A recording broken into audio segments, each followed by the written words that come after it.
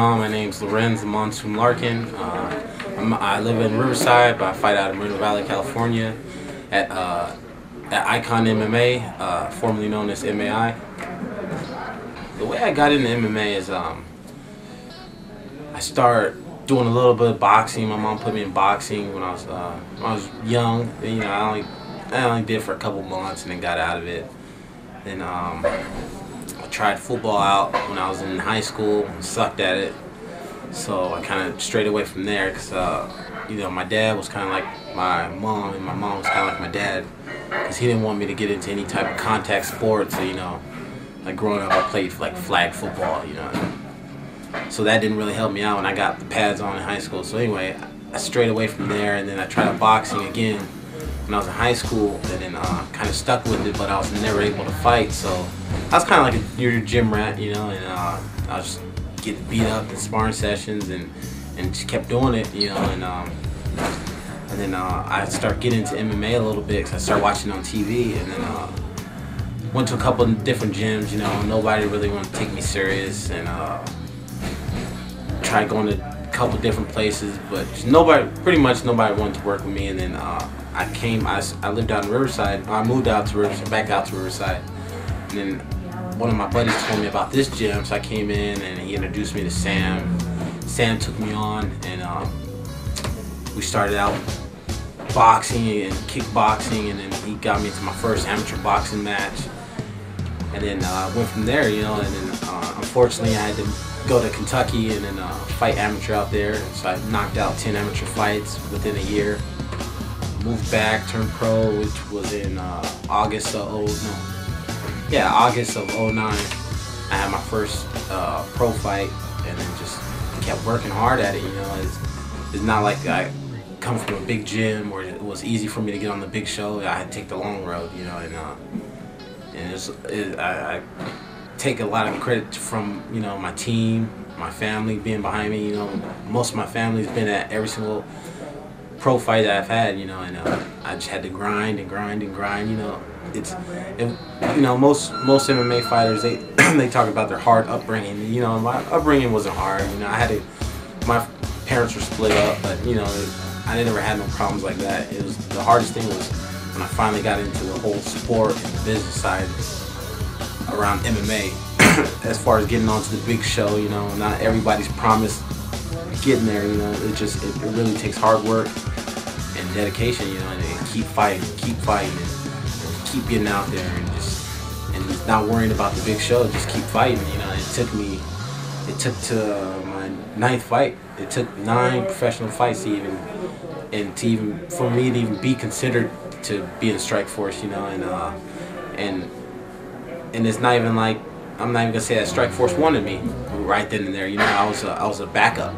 I was a last-minute replacement for Santo Ishii or something like that. I don't know his name, but he was supposed to fight Scott Lighty. You know, I was a last-minute player. I took the fight on a week and a half notice. So, you know, it's nothing's ever promised to me, but that's the hard road that I had to take to get to where I'm at right now. People that influenced me, you know, it's pretty much my mom and my dad. You know, they stood behind me, you know, when I first started, and they're still behind me now.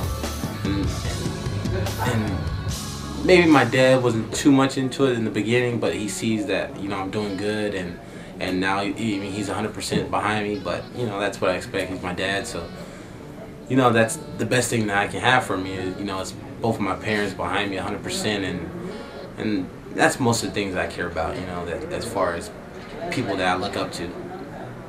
To me, what it means to be a fighter is, you know, just hard dedication. You can't see the thing I like about this sport, and I think that fits me a lot, is because I wouldn't want to say I'm not a team player, because you know I have a team and they help me out a lot. But as far as anything that I slack off on, it shows. You know, if I don't practice and I don't do the things I'm supposed to be doing, you know, it reflects in the ring. So you know, everybody that's on a higher level, they train, you know, and that's the thing about being a fighter. You have to train, you have to keep learning, you have to keep evolving, because if you don't, it's going to show in the ring, and there's no way of hiding it, and there's no way of getting around to it. If you train hard and you do what you're supposed to be doing, then you're gonna get those W's, you know. And that's what I like about it, because it's you, you know. If you don't do what you're supposed to be doing, it's gonna show, and everybody's gonna know that you didn't train. Or if you gas out, that's because you weren't training hard and you weren't conditioning, and it's all it goes on you. It's your fault. It's not your team's fault. It's your fault, you know. And that's what I like about it, you know, because there's two people that train their ass off and get in the ring and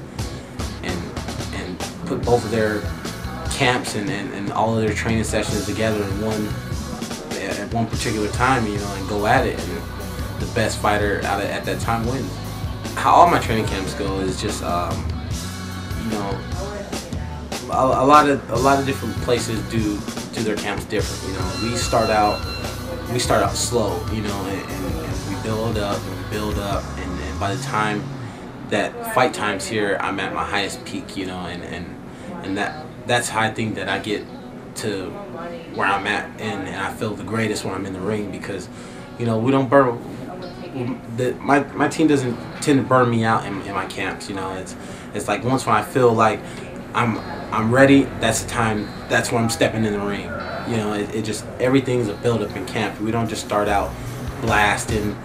They don't tend to start out blasting me and have me go through all these crazy exercises and crazy drills. You know, it's just they build me up and we go slow. And by the time the fight time comes, I'm at my peak and I'm able to perform at 100%. Now, some of my favorite moves are just my spontaneous ones, the ones that just come out of the blue, like maybe a hammer fist to the leg, you know, or the mantis strike that you guys seen not too long ago. That's a kick that I threw, you know, earlier or later on in the segment, whenever it comes. But that's called the mantis strike. So Brandon Bender, yeah, I'll show it to you one day.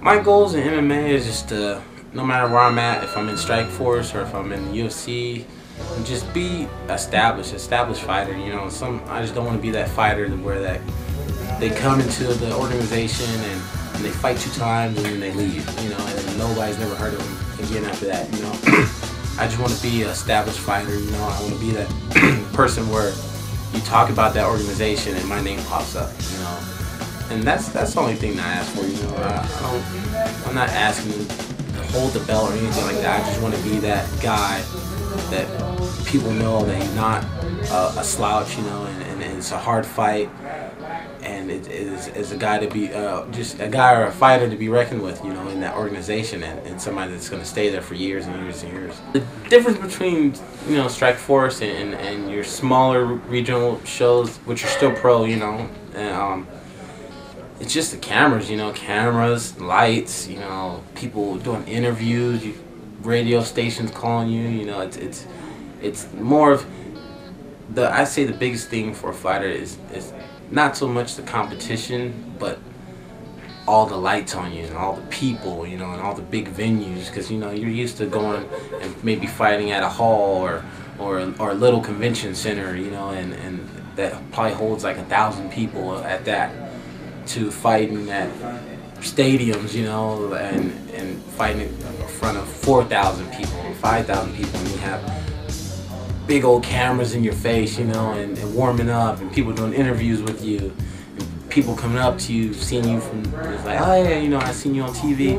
And that's the thing that changes, you know, and that plays a big part of it. And not just that, is your competition, you know, now you're fighting people from different countries, you know, and people that are the best of the best at what they do, you know, and that's why you're there. It's just like, you know, going from college and then all of a sudden now you're in the NFL, you know, and it takes a little toll on you, you know, but if you're there for the right reasons, then you should have no problem, because you're there because you're at the top of your game too. So it's just kind of like going from college to the NFL, you know. It's a good experience, and something that you gotta get used to. Where I see the UFC going, or just period MMA, is just to the top, you know. Is I look at the thing, how I look at MMA is always from a business aspect, because you have to look at it from a business aspect, because that's the thing that's gonna make the sport evolve, as far as your big endorsements, you know, and being that UFC is the biggest that you can get, is you know, everything's coming into place. You know, they have Bud Light as a sponsor, and all these big Fortune 500 companies that will be in MMA, you know, within 5 years.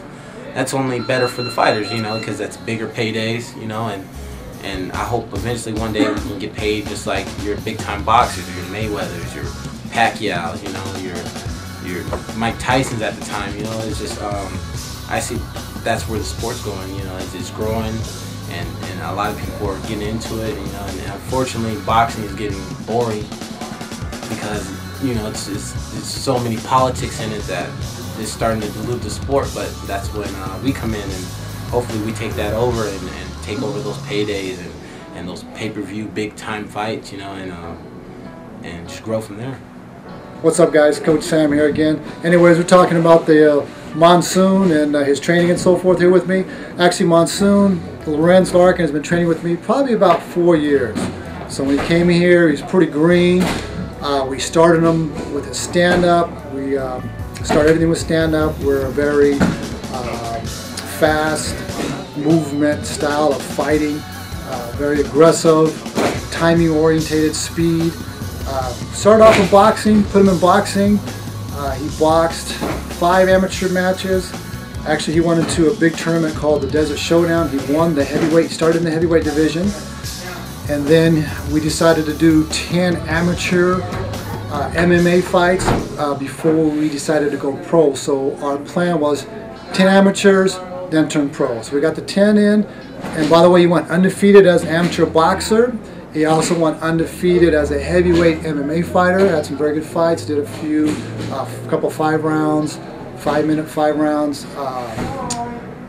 championship matches and so forth. Then we turned pro, started fighting here locally in Southern California on some of the local shows. Our plan as an amateur was 10 good amateur fights and then turn pro. And that's basically what we did. After the 10th fight, we turned pro once again, undefeated as an amateur. So now he's 15-0 as an amateur, going into his professional career. Same thing, 10 fights as a pro, and then we wanted to go for Strike Force, maybe move up to UFC. And it's funny how it worked out because our actual 10th fight was a replacement fight. We got on Strike Force and we did a fantastic showing, very exciting fight. And we fought again since then, so we're 11-0 as a pro. So it's like, as far as his MMA career, I guess that's 21-0. Majority of his fights have ended by knockout, usually in the first round. Next fight's going to be in Vegas on the Strike Force Challenger Series we're looking for, so it's going to be in September. We don't have a date or opponent yet, but we're already gearing up for it. We're training hard. We do cross-train with a lot of different schools. We train here very hard.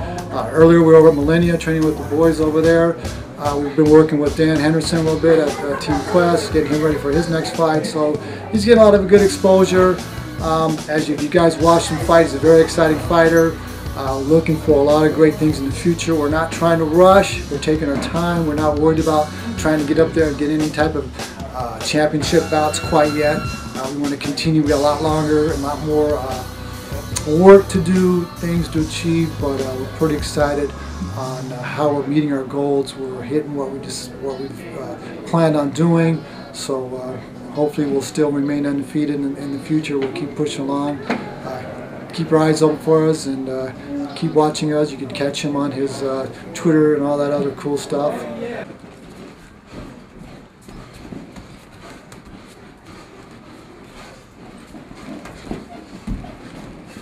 Right now I'm just trying to get him in the corner, and then see, when I kicked him in the shoulder and pivoted off right there, most guys, you know, they just stay right there in the pocket and they're susceptible to getting hits. But the best way is when you throw the kick or the punch, whatever, pivot out, so you're able to be in the pocket still but not susceptible to hits, you know, right in this line of fire. Now Tony's starting to pressure me and put me against the corner. Once you see that back turn, you know, something like a back spinning kick or a spinning back fist is coming, you know, the best way is not to back out of it, just to come into it, because you follow his back. Wherever his back turns, you follow it just like that, and you won't be susceptible to a spinning back fist or a spinning back kick. What's going on, guys? We're gonna go over 2 of the moves that you've seen in my sparring session. It's my head coach, Sam Mason. What's up? So we're gonna go over the first one, which was when you throw any type of kick, you don't want to be right there in the impact zone. So if I was to throw, say, a head kick, I don't want to stay right here because I'm susceptible to anything, any type of hooks, punches, kicks. So what you see in one of the corners of the ring was when I throw the kick, I pivot out. So now I'm right here and I throw my straight hook, or I go for my shot, or anything like that. So anything like that, any type of kicks you want to pivot off. And then so you have that angle on it, and you could throw a straight hook, go for a takedown or whatever, anything like that. The second move was Tony threw a spinning back kick. So the worst thing to do when somebody's throwing a spinning back kick is stay here, and you're gonna eat it, and you probably lose because that's a hard kick. Or if he throws it coming out of it, and he's still gonna catch you. The best way, and it seems kind of funny because the best way to get out of the move is to go into the move. So once when his back turns, I'm coming into him. So there's a couple different things. You come, I go for the takedown, or I come, boom, pivot out, and then I still got his back. But yeah, the worst thing to do is when guys go for it, boom, they get surprised and they stay there, they take the kick, or the guy throws a spinning back fist, and then it's all lights out from there. So the best way to go into that move, any type of spinning back fist or spinning heel kick, is to go into it, follow the back. If he goes for the spinning back, I'm following his back. If he goes the opposite way, I'm following his back. So that's the best way to go for those moves. At the end of my career, I just want to be remembered for putting on that guy that always put on exciting fights, you know, and still being watched, you know, when I'm old and dead, you know, little kids looking at me and be like, wow, you know, that was a great fighter at that time, you know, and I just want to be remembered like how Mike Tyson is, you know. I still look at Mike Tyson fights, I'm like, damn, you know, that guy was a beast back then, you know, and that's how I want to be looked at. You know, hopefully, you know, I get to take a belt, you know, and leave out of MMA still smart, you know, not retarded, and you know, just not really messed up, you know, and just leave out humbled, you know, and just be remembered for all the good things that I did, you know, and hopefully no losses. So, you know, however it goes, you know, I'll be happy with however I leave MMA. One more thing, guys. We are moving to a 10,000 square foot location right out here in the Riverside, Moreno Valley area. Any of you guys that are bangers that live in the Inland Empire looking for a gym to come train at, you want to get some good training, some good coaching, some good management, get your fight set up, please come by, check us out. We'd love to take a look at you. We're always bringing in new fighters and new team people. Our new location is going to be off of the 215 and not Ellsworth, but Eucalyptus. But anyways, our number is 951-683-8756. If you have any questions regarding training, what have you, feel free to give us a call. We'd love to talk to you about whatever your mixed martial art needs might be. Once again, thank you MMA Life for coming down to our gym and checking us out, and we'll see you guys in the future. Some of the people I'd like to thank is my team, Sam Mason, Arnold Dweh, Tony Giannopoulos, you know, my gym, Icon MMA, formerly known as MAI. We're in the midst of changing things, but anyway, Hostility Clothing, Splat hair dye, Extreme Auto Works, Cali Life, Lowrider Tattoo, Riverside, California, and MMA Life TV for doing this. You know, I just like to thank all my fans out there. And if you're watching this, thanks. I appreciate it. It's all the support that I need from you guys. You know, and you guys are helping me out and getting me to a better place. So everybody, thank you. Mixed martial arts. Mixed martial arts. Mixed martial arts. Mixed martial arts. Mixed martial arts.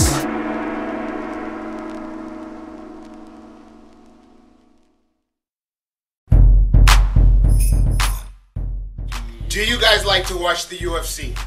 Yeah. Because guess what? Lou and I are bringing the UFC to you. You better believe it, What man. are we gonna do? Well, for everybody in the 09 area code in California, we're bringing the My MMA Mobile viewing party tour. Yes, and we are kicking off the tour in Rancho Cucamonga at Buffalo Wings and Rings. Oh, it's gonna be amazing. We're gonna have My MMA Mobile girls there for you guys to take pictures with. We're gonna have fighters. We're gonna be signing autographs. We're gonna have raffles, and there's a mystery grand prize in the works. We can't talk about it. We can't talk about it yet, but involve the UFC. you will love it. You will definitely love it. You So guys really want these? This definitely. mystery prize. We want to see you guys there at the viewing party, and bring all your friends too. Now, if you need more info on it, you could go to mymmamobile.com, or you could email us at mymmamobile@gmail.com. And just let us know that you want to go. That'll be amazing. There's going to be VIP service to subscribers only.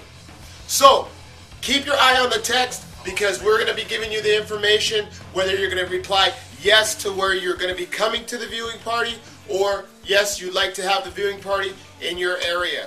So if you see the text about the viewing party, make sure you reply. My MMA Mobile, the viewing party tour, baby! Woo! Let's make it happen.